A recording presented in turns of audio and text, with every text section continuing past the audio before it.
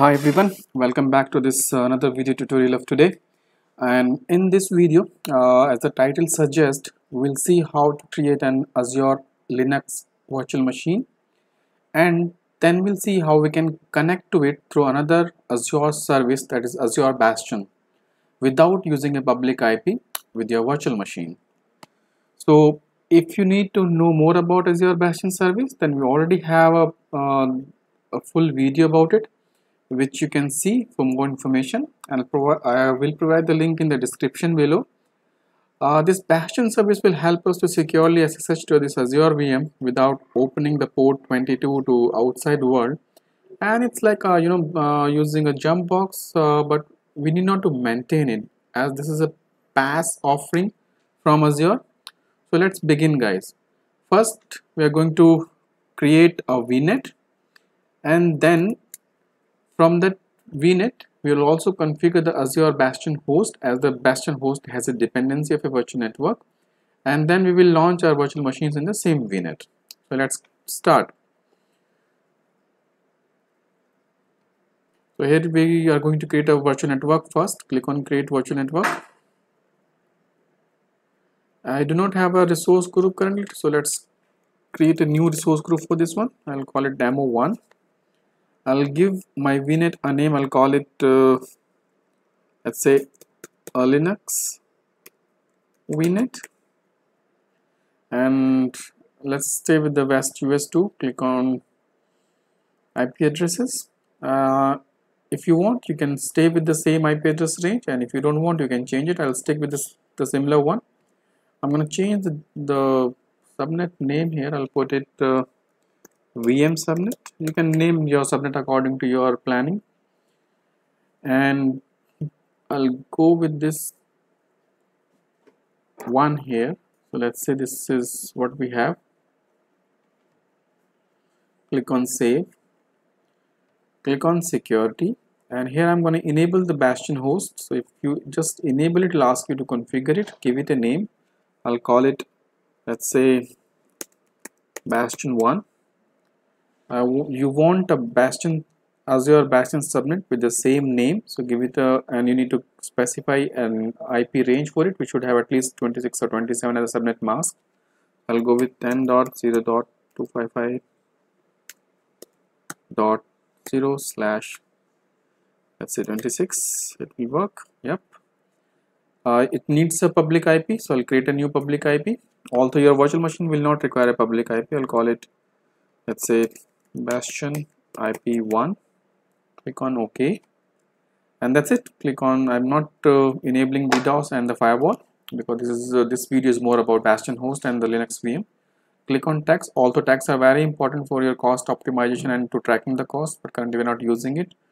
Click on review and create. It's going to validate my deployment, and once it is done, we will submit our deployment for the creation of VNet. It's done. So let's click on create, and it will start initializing the deployment for the virtual network. So in the meantime, when the virtual network gets configured, let's go and start launching our virtual machine as well. In the meantime, this will be ready. Let's go back to home and click on virtual machine. Currently we don't have any virtual machine, so click on add. Hopefully by the time the resource group and all these things would be ready. Let's select the resource group. Yes, it's showing here, so demo 1. I'm going to select the demo 1 here. I'll give it a name. I'll call it let's call it Linux VM1. Yep. I'll stick with the same location or the region. I don't want any redundancy, so, and let's go with the CentOS based, right? Select a size which you need. Currently we are not going for a spot based instances. We don't want that. Now your Azure allows you to have two different kind of an authentication mechanism. Either it can be based for your Linux machine, it can be based on SSH public or the private key pair or the password. Now Azure, if you select SSH public key, if you might have seen our earlier video also, it was this option of generating new key pair was not available in the portal itself. Now they have started giving that option where you can automatically generate an SSH key pair for you, and it also allows you to store it for the future use, right? So it's so other than that, you have another option. You can click on existing key if you have, and you can use public key also, right? We're not doing that. We are just going to generate the new key pair. As we are going to use the Bastion service, I'm not going to open any inbound public inbound ports on my virtual machine, so I'm going to click on none here. Then let's go with the disk. I'll stay with the default configuration which is being offered to me. Let's click on networking. This is where the crux of this video is there. So let's select our virtual network. This is the network which we have, Linux VNet, and then this is the subnet. If you look at it here, we got two subnets. It will not allow us to go and select Azure Bastion, so I have to select with the VM subnet 1. I don't want a public IP as because we are using a Bastion host, Bastion service, so we do not need a public IP attached to my virtual machine. So I'll select none here. Here also I'm not going to open any public inbound ports. I'll stay with the none, and that's it. Click on management, disable. Let's click on advanced. Nothing here. Although tags would be very useful, but I'm not doing it. Review plus create.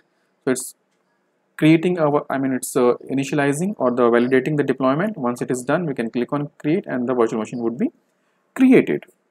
So this is the point where it asks whether you want to download this private key and the create resource, or you just want to create a virtual machine.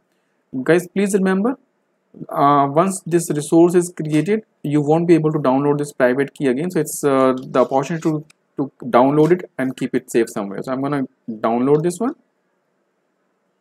and once it is downloaded, the creation of the virtual machine will start.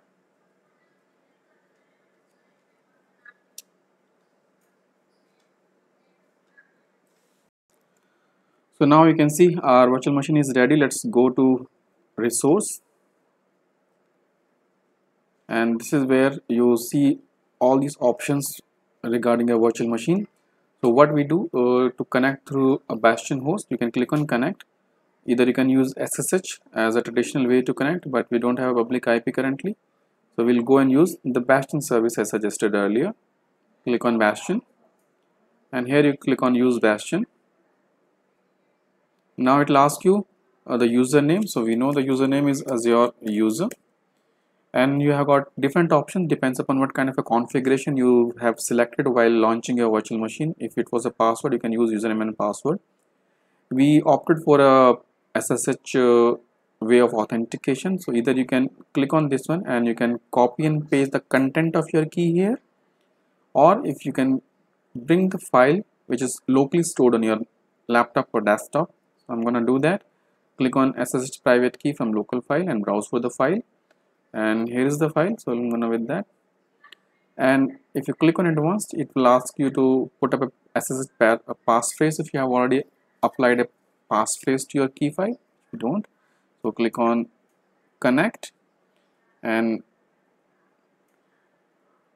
it will start connecting to your virtual machine, Linux based virtual machine, in the browser itself. So you can securely connect to it without opening that port 22 to the whole world. I'm allowing this text and image copy to the clipboard, and if you'll see, I'm already logged into the virtual machine. If I just try to run the host name, it will give me the host name. So this is the virtual machine which we got connected to. So this is how your Bastion service can help you to securely connect to your Azure Linux virtual machine without opening port 22 for the outer world. Now if you go to the Bastion service, you can also disconnect or monitor the session which is currently going on. You can see we have a session going on here. Click on the sessions. It will start loading the number of sessions for you. And if you want, you can just select this session and you can forcefully remove the user or disconnect it also. The moment you click on delete here, this guy will get a message that you have been disconnected. He has an option to reconnect or to close the session. So that's all about it, guys. So that's how you can make use of Azure Bastion service to securely connect to your Azure Linux virtual machine with the help of a SSH key file without opening port 22 for the outside world. Thank you.